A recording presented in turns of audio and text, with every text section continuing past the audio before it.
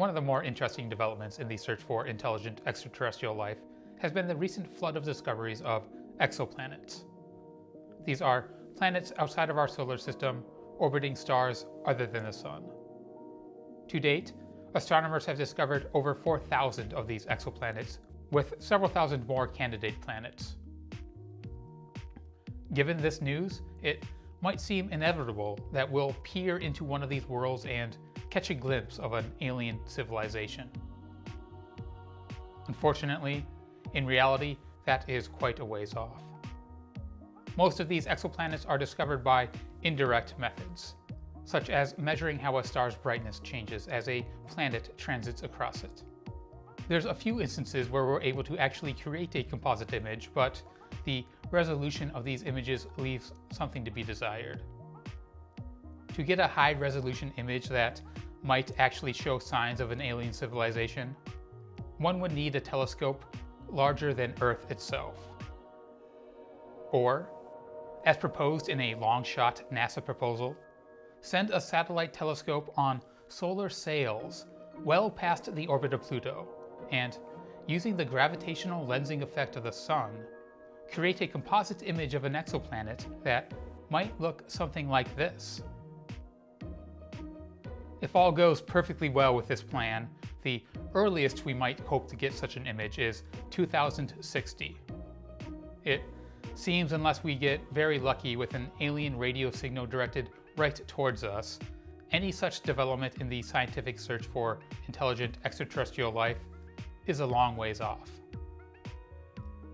At least, that's what I thought until I truly understood the significance of the 2016 discovery of gravitational waves and our newfound ability to detect them.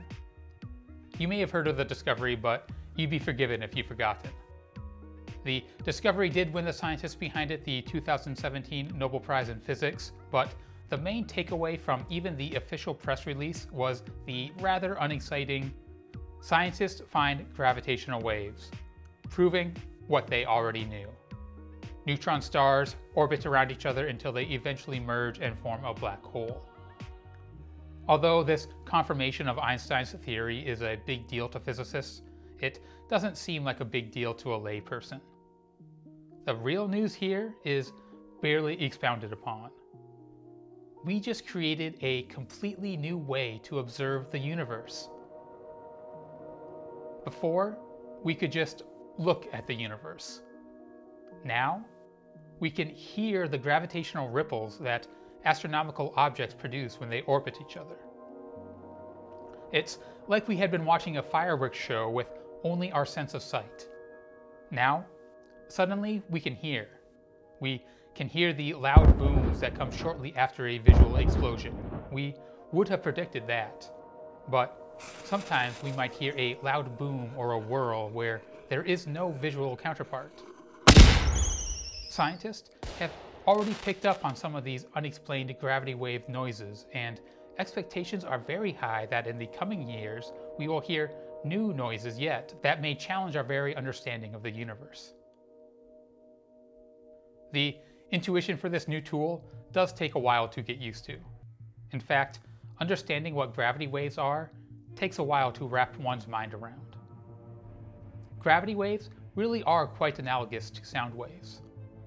Just as sound waves are ripples through our atmosphere, gravitational waves are ripples through the fabric of space-time. A single object alone doesn't create gravity waves. It's not as if the Earth is kept in the Sun's orbit by gravity waves. Rather, the Sun bends space-time, causing the Earth to fall in its orbit. This is just the effect of gravity. However, as the Earth orbits the Sun, the space-time in this area is constantly in flux. The Earth and the Sun are both in motion and both warp space-time around them. This disturbance in space-time caused by the orbit emanates through the fabric of space-time in what we call a gravitational wave. Because the Earth revolves around the Sun every 365 days, the Earth-Sun orbit produces a wave that has a frequency of 365 days. As you can imagine, the universe is brimming with these gravity waves.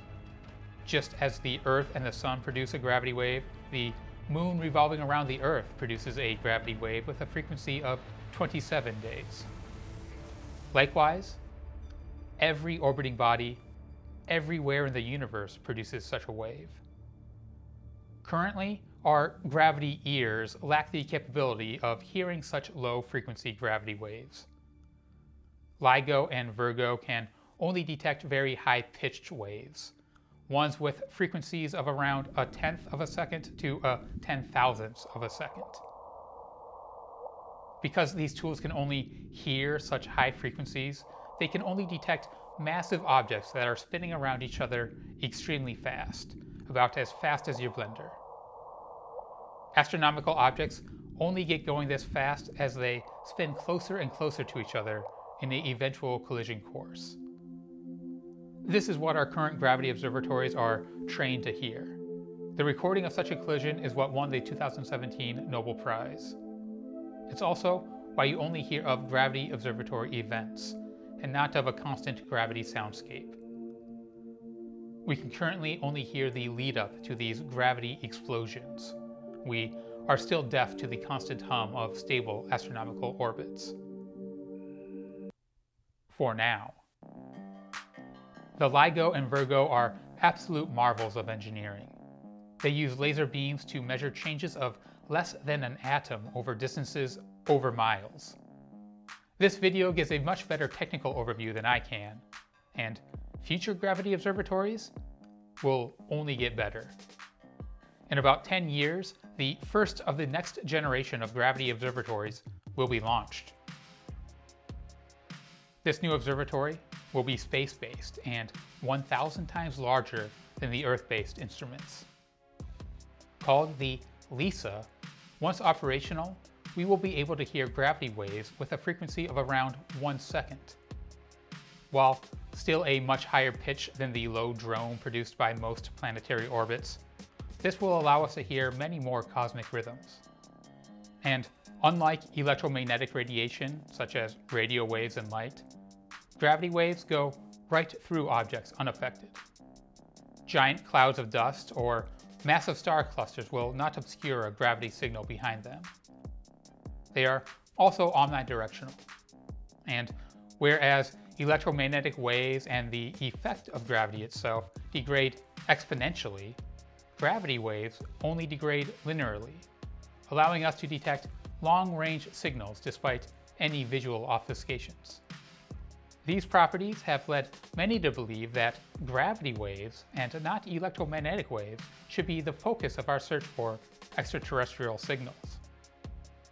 If an incredibly technologically advanced civilization wanted to announce itself, perhaps instead of polluting the cosmos with radio or light beacons, which would be quickly degrading and blocked and thus invisible to a good portion of the galaxy, an unobtrusive way to announce one's presence throughout the galaxy would be by creating a unambiguously unnatural gravity wave signal. Theoretical physicist Marek Abramowitz and his colleagues think they know precisely where such a beacon would be located and what it would look like. In their paper, A Galactic Center Gravitational Wave Messenger, Marek and fellow authors hypothesize that the natural place to put such a beacon would be around the black hole at the center of the galaxy. All sufficiently advanced civilizations in the galaxy would certainly become aware of this central black hole, making it a natural galactic meeting point or bulletin board.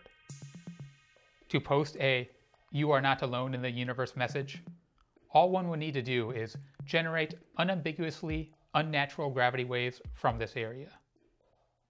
The authors claim the simplest way to do this would be to position a mass around the size of Jupiter in the innermost stable orbit to this black hole.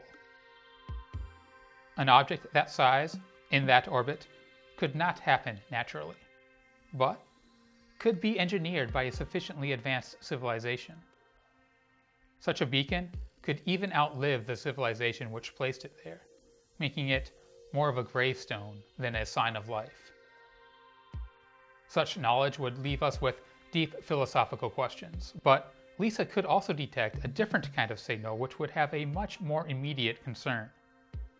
gravity waves from an unknown source from within our very solar system.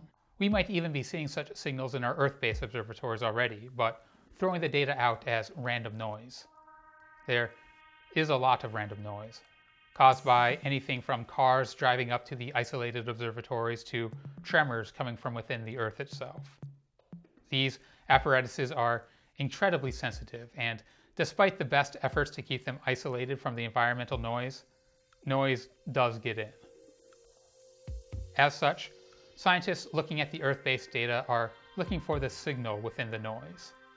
They are able to do this because they know what they are looking for, the characteristic pattern of huge objects orbiting faster and faster until they eventually collide. If a signal is detected that doesn't fit this pattern, it is thrown out as likely noise. Once LISA is launched, though, it will be operating in space. Here, there will be practically no environmental contamination. Any unexplained signals will need to be studied and explained. So, if LISA happens to detect gravity waves being generated from random spots around Earth or even within our solar system, we'll be forced to accept the most likely explanation, that the tales of gravity warp drives are indeed true. These hypothetical craft were proven to be theoretically possible in 1994 by Miguel Alcubierre, and since then a number of further papers have been published refining his proposed idea of a craft that bends space-time to achieve faster-than-light travel or close to it for the occupants within. If such drives were operating in our solar system, they will almost certainly create gravity waves that could be detected by LISA.